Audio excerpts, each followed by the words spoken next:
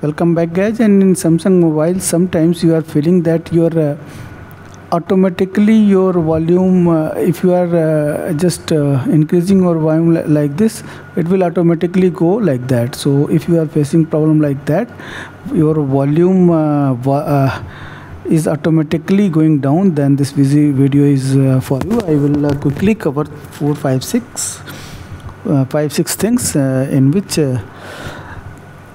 before going to the repair shop you can try on your phone. And let us coming to the topic. First thing what you need to do, just hold press plus and minus both volume keys and press and hold for 3 or 4 odd minutes. In this way, if anything is there, that will be solved. And when you leave that and press your this volume up key and you increase your volume, it will not go down. Most of the users have been satisfied with this type of activity. But if you are still facing the same problem, just press plus button and hold it for 3 odd seconds, 3-4 odd seconds, and after that if you are not facing any problem, that is okay. If your problem gets solved, that is okay. But if your problem is not getting solved, then what you need to do, just coming to the third, we will go to the apps. From where here we will go, and we will go below and we will go to the apps, and here we will search for three dots and reset app preferences. So, and this will reset your preferences for disabled apps, notification restrictions. So you won't lose any your existing app data, just reset it. Sometimes what is happening, in some app you have just prefer some settings, and due to which the volume is automatically going to 0 due to that app preference. This may be a solution for your problem.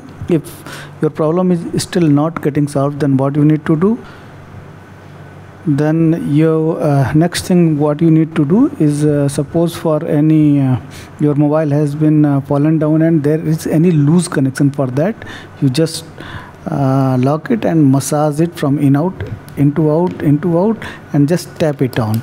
Sometimes it really helps, because if there is any loose connection inside the phone, it will automatically be taken care and the problem may get solved. So this was the next solution. And coming to the next solution, we can reset all the settings, but I will not suggest that. You can go and you will go to the here one general management, and then go and reset. You can go and reset all settings, you can do that, but you will lose all your settings which you have manually entered. So you will not lose any data, but settings you will lose. So I will not suggest for that. So just recapping all the things, hold on plus and minus button initially for 2-3 seconds, 3-4 seconds.